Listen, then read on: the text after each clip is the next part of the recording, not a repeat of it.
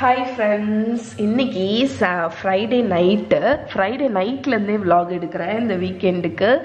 So நைட்டில் வந்து என்ன பண்ண போகிறேன்னு பார்த்தீங்கன்னா, நீங்கள் வந்து இந்த வாஃபிள்ஸ் வந்து உங்களுக்கு பிடிக்குமான்னு தெரியல.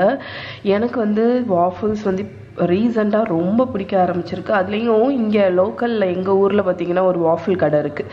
அங்கே வந்து செம்ம டேஸ்ட்டாக இருக்குங்க, அவ்வளோ கிறிஸ்பியாக இருக்கும். நான் இது வரைக்கும் வாஃபிள்ஸ் பண்ணியிருக்கேன், ஆனால் வந்து எனக்கு அவ்வளோ கிறிஸ்பியாக வந்ததே கிடையாது. ஸோ நான் வந்து எவ்வளவோ ரெசிபி ட்ரை பண்ணியிருக்கேன், வாஃபிள்ஸ்லேயே நிறைய வெர்ஷன் ட்ரை பண்ணியிருக்கேன். ஆனால் நான் பண்ண வெர்ஷன் எல்லாமே பார்த்தீங்கன்னா எக்கு போட்டு பண்ணியிருக்கேன், எக்லெஸ் பண்ணியிருக்கேன், எல்லாமே பேக்கிங் சோடா பேக்கிங் பவுடர் வச்சு பண்ணது. பட் எனக்கு வந்து நான் யோசிச்சிருக்கேன், அந்த வாஃபிள்ஸை வந்து இங்கே உள்ள வாஃபிளை வாங்கி டேஸ்ட் பண்ணும்போது எனக்கு வந்து அதில் அந்த டெக்ஸ்சர் பார்த்தீங்கன்னா பேக்கிங் பவுடர் போட்ட மாதிரியே தெரியல. அதில் வந்து கண்டிப்பாக ஈஸ்ட் இருக்குது அப்படின்னு எனக்கு தோணுச்சு. ஸோ நான் நெட்டில் வந்து நிறைய ரிசர்ச் பண்ணேன். அதில் பெல்ஜியன் வாஃபிள், அதாவது 2 கைண்ட் பெல்ஜியன் வாஃபிள் இருக்குது. ஒன்று பேக்கிங் பவுடர் போட்டும் பண்ணியிருக்காங்க, பட் ஒரு கொஞ்சம் அந்த ட்ரெடிஷ்னலான பெல்ஜியன் வாஃபிள், அந்த கிறிஸ்பியாக நீங்கள் வந்து கடையில் வாங்கி சாப்பிட்றீங்கள்ல, அதில் பேக்கிங் பவுடர் வந்து பேக்கிங் பவுடரும் இருக்கும். ஆனால் அதாவது பேக்கிங் பவுடர்னு இல்லை, பேக்கிங் சோடா அந்த மாதிரி இதுவும் இருக்கும். ஆனால் ஈஸ்ட் வந்து அதில் ஆட் பண்ணுறாங்க. ஸோ உங்களுக்கு நீங்கள் கடையில் வாங்கி சாப்பிடும்போது என்னடா இது செம்ம டேஸ்ட்டாக இருக்கே, டிஃப்ரெண்ட்டாக இருக்கே, வீட்டில் பண்ணால் வரமாட்டேங்குதுன்னு நீங்கள் நினச்சிங்கன்னா அந்த வாஃபிளில் ஈஸ்ட் இருக்குதுன்னு அர்த்தம். ஓகே, ஸோ நான் வந்து ட்ரை பண்ணி பார்க்குறதுக்கு ஒரு ரெசிபி எடுத்திருக்கேன். இதை வந்து இந்த ரெசிபி பார்த்தீங்கன்னா உடனே செஞ்சு உடனே சாப்பிட முடியாது. அதனால இன்னைக்கு நைட்டு பேட்டர் ரெடி பண்ணிட போகிறேன், நாளைக்கு மார்னிங் தான் இதை குக் பண்ண போகிறோம். ஓகே, ஸோ நீங்கள் லோக்கலில் கடையில் சாப்பிட்டுட்டு இதே மாதிரி வாஃபிள்ஸ் வந்து ட்ரை பண்ணணும் அப்படின்னு நினச்சிங்க அப்படின்னா, கண்டிப்பாக இங்கே லைக் இந்த கடையெல்லாம் இருக்கும்ல, அந்த கடையிலலாம் வந்து ஈஸ்ட் போட்டு தான் பண்ணுவாங்க. ஸோ நீங்கள் வந்து இதை வந்து என்னடா இது வீட்டில் பண்ணால் இப்படி வரமாட்டேங்குது அப்படின்னு நினச்சிங்கன்னா அதுதான் ட்ரிக்கு. இதில் வந்து 2.5 கப் மைதா மாவு வச்சுருக்கேன். இதில் 1 டேபிள் ஸ்பூன் சுகர் ஆட் பண்ணிக்கோங்க. அதுக்கப்புறம் ஒரு 1.5 டீஸ்பூன் அளவுக்கு, 1 டீஸ்பூன் 1.5 டீஸ்பூன் அளவுக்கு உப்பு போட்டுக்கோங்க. ரொம்ப சிம்பிள், ஆக்சுவலி இந்த ரெசிபி வந்து அவ்வளோ சிம்பிள். ஆனால் என்னென்னா உங்களுக்கு டைம் ஆகும் கொஞ்சம். ஏன்னா வந்து நான் சொன்ன மாதிரி இது வந்து உடனே செஞ்சு உடனே சாப்பிட முடியாது. இது நைட்டு பண்ணிவிட்டு மார்னிங் தான் நம்ம செஞ்சு சாப்பிட முடியும். இப்போ வந்து இதுலேயே நான் வந்து 2 டீஸ்பூன் ஈஸ்ட் ஆட் பண்ண போகிறேன். 2 இல்லை 2.5 teaspoon east, normal east add பண்ணிவிட்டு இதை நல்லா மிக்ஸ் பண்ணிடுங்க. இப்போ வந்து ஒரு 400லேருந்து 450 ml வந்து பால், வெதுப்பான பால் வச்சுருக்கேன், அதை ஆட் பண்ணிடுங்க. ஏன்னா வந்து நம்மளோட ஈஸ்ட் வந்து ஆக்டிவேட் ஆகணும், அதுக்கு வேண்டி. ஓகே, ஸோ பால் ஆட் பண்ணியிருக்காங்க. அதுக்கப்புறம் 1/2 கப் வந்து பட்டர் வச்சுருக்கேன், அதையும் ஆட் பண்ணிடுங்க. உருக்குன பட்டர் நான் என்ன பண்ணியிருக்கேன்னா 1/2 கப் பட்டருக்கு 1/2 கப் பட்டர் தான் ஒரிஜினல் ரெசிபியில் இருந்துச்சு. பட் நான் வந்து 1/4 கப் எண்ணெய், 1/4 கப் பட்டர். ஓகே, சரி, இதை நல்லா மிக்ஸ் பண்ணிடலாம்.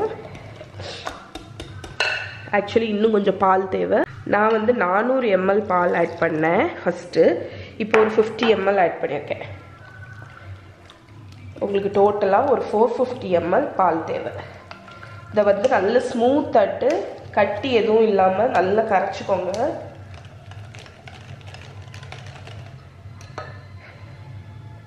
ஓகே,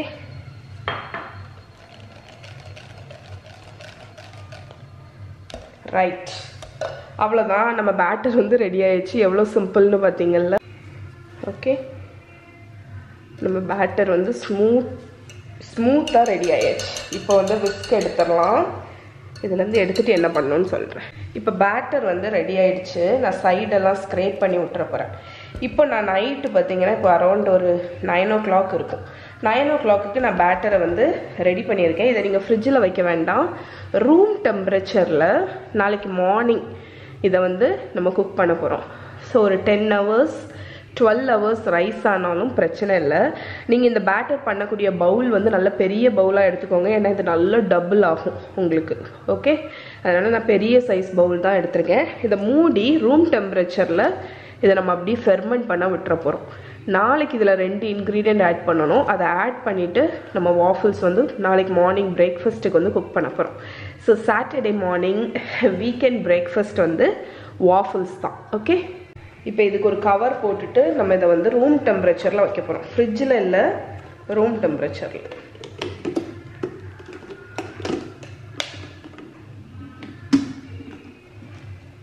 ஓகே, நாளைக்கு உங்களை மீட் பண்ணுறேன் காலையில். ஓகே, இது நெக்ஸ்ட் டே மார்னிங். நம்மளோட பேட்டர் பாருங்கள், ரைஸ் ஆகி கீழே கொலாப்ஸ் ஆகிருக்கு. பட் நல்லாவே வந்து ஓவர் நைட் ஃபெர்மெண்ட் ஆகிடுச்சு. இங்கே பாருங்கள், உங்களுக்கு பார்த்தாலே தெரியும். ஓகே, இப்போ வந்து இதை நல்லா லேசாக மிக்ஸ் பண்ணி விட்ருங்க. மிக்ஸ் பண்ணி விட்டுட்டு இதில் 2 முட்டை ஆட் பண்ண போகிறோம். 2 முட்டை, அதுக்கப்புறம் 1/2 டீஸ்பூன் பேக்கிங் சோடா.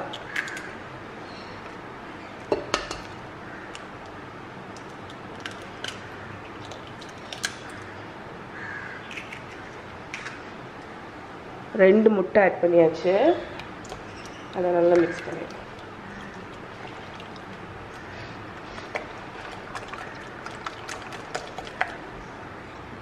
அதுக்கப்புறம் 1/2 teaspoon baking soda, baking powder இல்லை, பேக்கிங் சோடா. இப்போ இதை நல்லா மிக்ஸ் பண்ணிடுவோம்.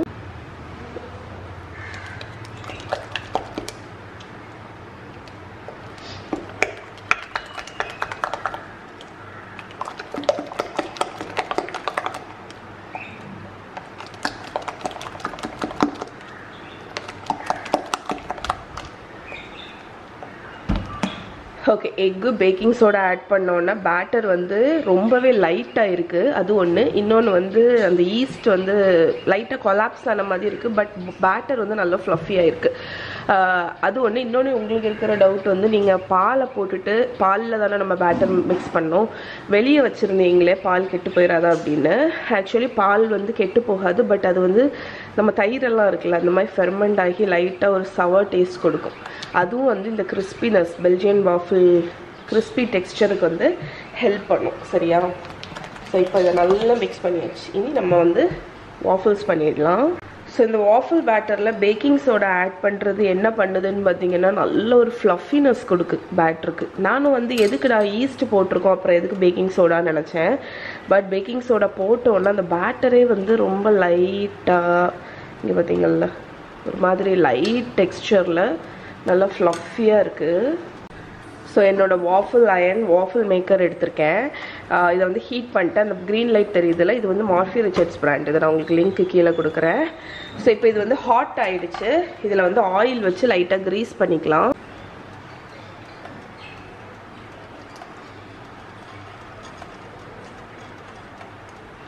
ஸோ ஃபஸ்ட்டு வாஃபிளுக்கு மட்டும் ஜெனரஸாக ஆயில் அப்ளை பண்ணிப்பேன். ஏன்னா வந்து அது எப்படி வருது அப்படிங்கிறதே எனக்கு தெரியாததுனால. அந்த குரூப்ஸ்க்கு இடையிலலாம் நல்லா ஆயில் அப்ளை பண்ணிக்கோங்க. ஏன்னா அதில் தான் ஒட்ட வாய்ப்பு இருக்குது. இந்த பக்கம் அப்ளை பண்ணிட்டு அதே மாதிரி ஆப்போசிட் சைடும் அப்ளை பண்ணணும் மேலே.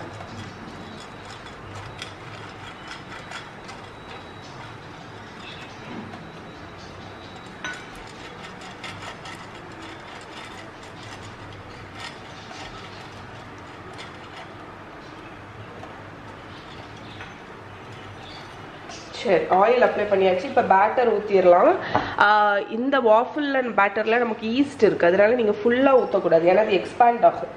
அதனால் நான் வந்து ஒரு குட்டி லேடில் 1.5 லேடில் தான் ஊற்றுறேன். ஓகே, இப்போ வந்து மூடி வச்சிடலாம். இதில் ஈஸ்ட் இருக்கிறதுனால இது வந்து குக் ஆகும்போது உங்களுக்கு அப்படி ரைஸ் ஆகும். அதனால தான் அப்படி சொன்னேன். இப்போ வந்து ஒரு 3 to 4 minutes இது வந்து குக் ஆகட்டும். குக் ஆனதுக்கப்புறம் எப்படி இருக்குன்னு காணிக்கிறேன். இப்போ பார்த்தீங்கன்னா இதில் பச்சை லைட் வந்துட்டு, ஆனால் நான் இன்னுமே திறக்கலை. ஏன்னா வந்து எனக்கு வந்து கொஞ்சம் கிறிஸ்பியாக இருந்தால் தான் பிடிக்கும். அதனால நான் இந்த க்ரீன் லைட் ஆஃப் ஆகுற வரைக்கும் விட போகிறேன். அதுக்கப்புறம் தான் ஓப்பன் பண்ண போகிறேன். ஓகே, நம்மளோட லைட் ஆஃப் ஆகிடுச்சு.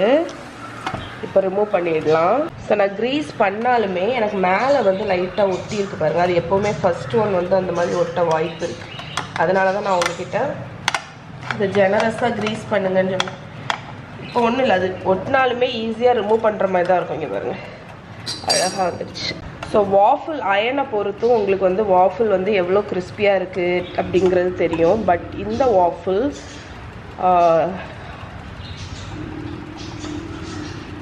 ஸோ நம்மளோட வாஃபிள் அயனை பொறுத்தும் நம்ம வாஃபிள் வந்து எவ்வளோ கிறிஸ்பியாக வருதுன்னு தெரியும். பட் இதோட டெக்ஸ்டர் வந்து வேறு லெவலில் இருக்குது.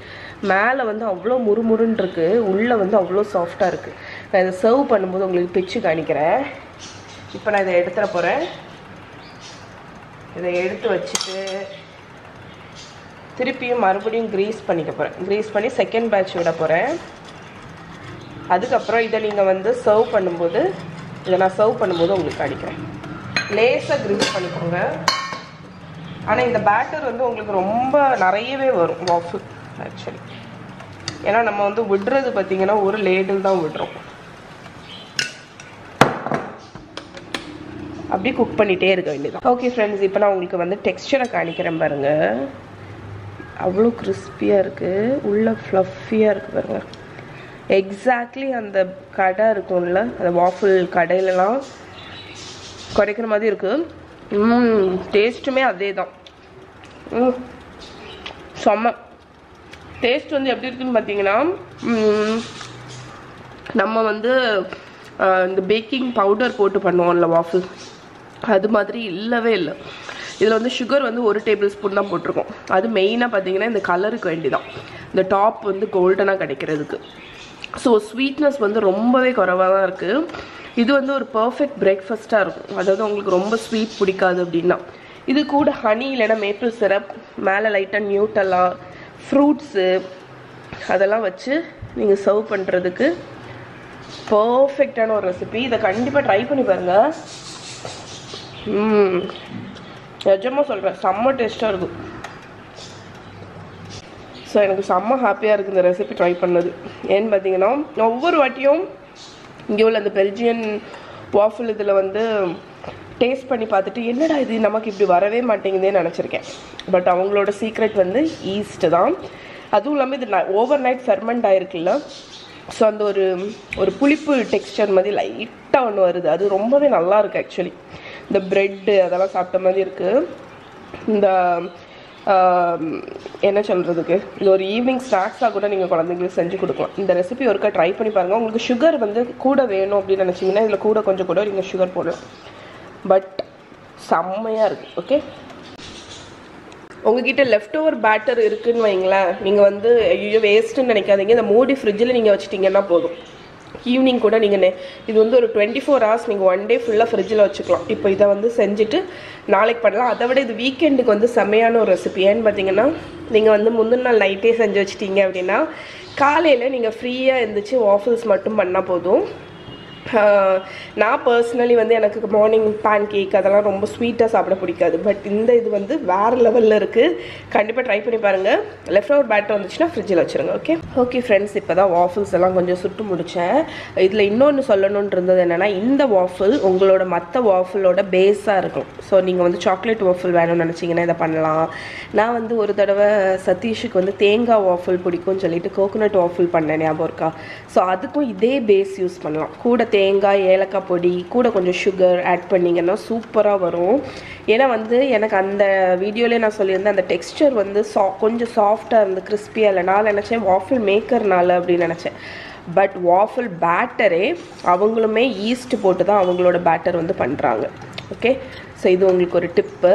ஸோ எங்களோட சாட்டர்டே பிரேக்ஃபாஸ்ட் இது தான். பிரேக்ஃபாஸ்ட் முடிச்சுட்டு நான் உங்களுக்கு vlog கண்டினியூ பண்ணுறேன்.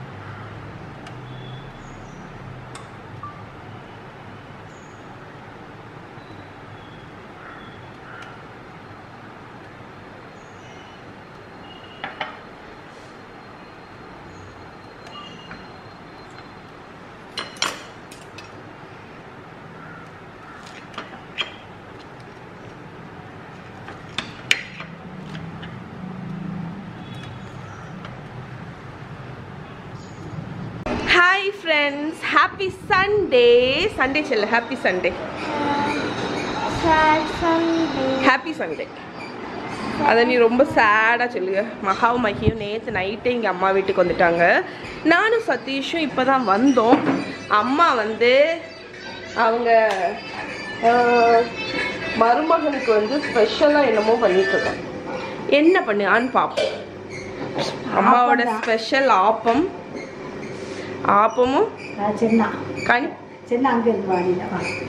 ஓகே. சதீஷ் வந்து பிரேக்ஃபாஸ்ட் இங்கே தான் நாங்கள் சாப்பிடுவோம். அந்த அம்மா ஆப்பமும் கடலைக்கறியும் வச்சுருக்கிறதுனால சதீஷுக்கு வந்து அம்மாவுக்கு ஆப்பம் ரொம்ப பிடிக்கும். அதனால வாங்க சாப்பிடுன்னு சொன்னோன்னே நாங்கள் வந்திருக்கோம். ஓகே, சூப்பராக வச்சுருக்கியே. எப்பா ரெடி வா.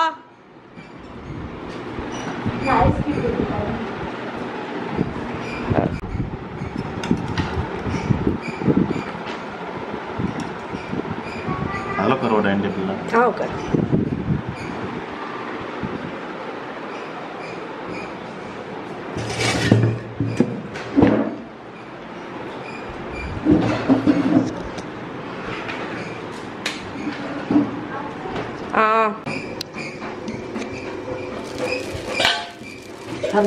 கரியல கரண்டி எங்க?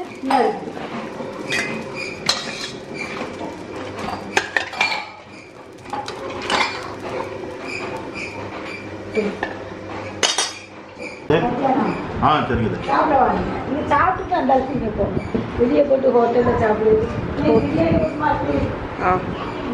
நல்லா இருக்கா உங்க அத்தை பண்ண ஆப்பம்? நல்லா இருக்கா? Okay, lunch time. அம்மா என்னெல்லாம் பண்ணியிருக்கான்னு பாருங்க. ரைஸ். இது என்னது? அது வந்து சீனி கிழங்கா? ஆமா. இது ரசம், உருளைக்கிழங்கு பொரியல், பருப்பு, உடலங்காய் துவரன். இது வந்து நேரத்தைக்குள்ள அந்த பொரிச்ச கூட்டு அது கொஞ்சம் இருக்கு. இந்த வாழைக்காவையும் பூசணிக்காவும் போட்டு. ஓகே, இதுதான் லஞ்ச். நேரத்தைக்குள்ள புளிக்குழம்பு, பூண்டு போட்டு புளிக்குழம்பு. எனக்கு இது புளிக்குழம்பு. Okay.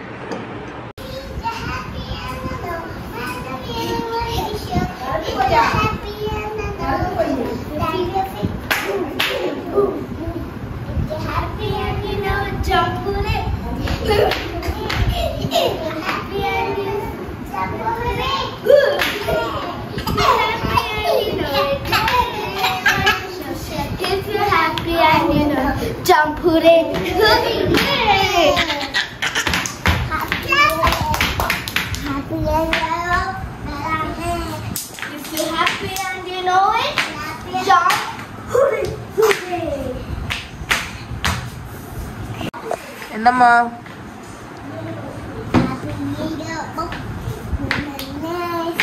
Head, shoulders, knees and toes, knees and toes. அம்மா வீட்டில் ரிலாக்ஸாக இருந்து அம்மாவோட ஃபேவரட் குக்கிங் ஷோ பார்த்துட்டு இருக்கேன். என்ன குக்கிங் ஷோ? ஹாய் செல்லம். லாசன் மாறா வயரலுக்காத.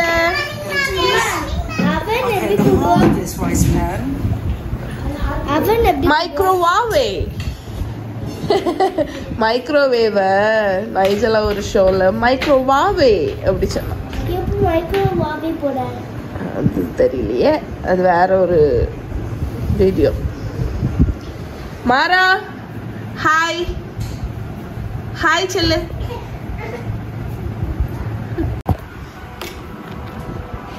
Peak peak peak peak baby baby.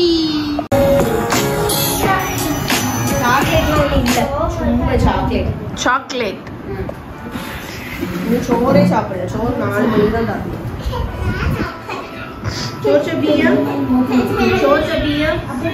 Hi சொல்லுங்க.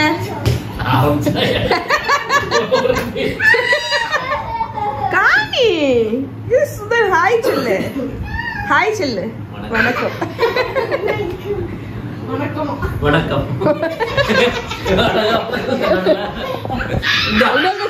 சொல்லு. வணக்கம் வணக்கம் வணக்கம். ஓகே ஃப்ரெண்ட்ஸ், இப்போ ஈவினிங் ஆயாச்சு. ஈவினிங் என்ன பண்ண போறோம்? Cauliflower pakoda. S, cauliflower pakoda தான். அம்மா வந்து காலிஃப்ளவர் நான் வேக வச்சு வச்சுருக்கேன், அதை பக்கோடா போட்டுரு அப்படின்னு சொன்னால். ஸோ இங்கே வந்து நல்லா வாக்காட்டு உப்பு போட்டு மஞ்சள் பொடி போட்டு வேக வச்சு வச்சுருக்கேன். நானும் சரி பக்கோடா பண்ணலாம் அப்படின்னு சொல்லிட்டு வந்தோடனே இந்த பேக்கெட் எடுத்து தாரா கையில்.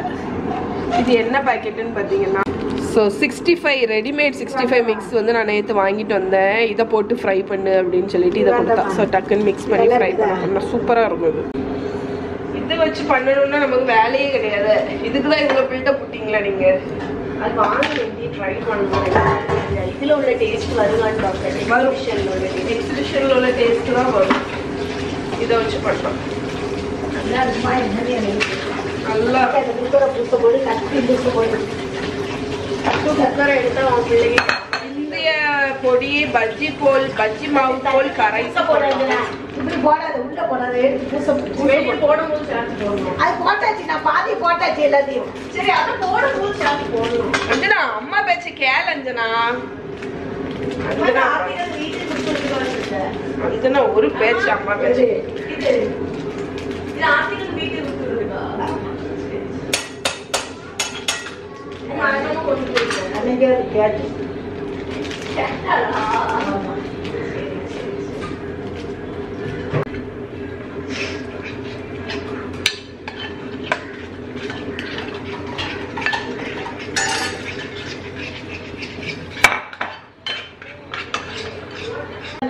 அந்த பாக்கெட்ல வந்து இப்படிதான் போட்டிருக்காங்க. 30 நிமிஷம் ஊற வைக்கணும் போட்டுருக்காங்க. ஊரெல்லாம் வைக்கிறேன்.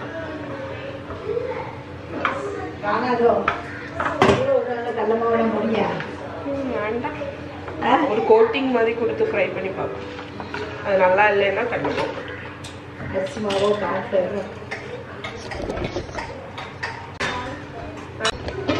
அஞ்சனா. அஞ்சனா, என்ன பண்ணிட்டு இருக்க? நீயா போடுங்க. நீ டீ குடிக்க வந்தேன்னு சொல்லு. போட்டேன்னு சொல்லாது, சரியா? குடிக்க வந்தது மட்டும் இல்லாம கம்ப்ளைண்ட் வர பண்ணுங்க.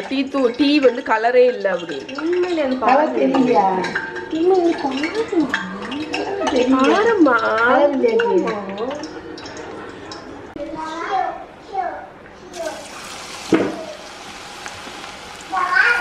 ஸோ நான் வந்து லைட்டாக ஃபஸ்ட்டு 2 இடத்த போட்டு பார்த்தோம், வேண்டாம். அதுக்கப்புறம் மாவு பத்தாமல் இருந்துச்சு. அதனால் கொஞ்சம் கார்ன்ஃப்ளவரும் கொஞ்சம் சால்ட்டும் கொஞ்சம் லெமனும் பொழிஞ்சு ஊற்றி இதில் மேரினேட் பண்ணியிருக்கேன்.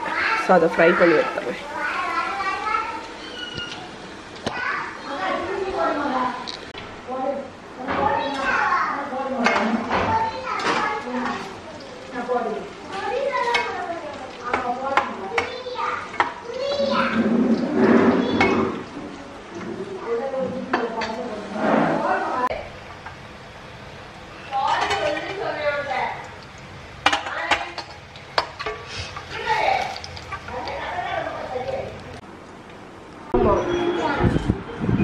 ஃபுல்லாக ஏதோ சாப்பிடுறது மாதிரி அந்த மாதிரி.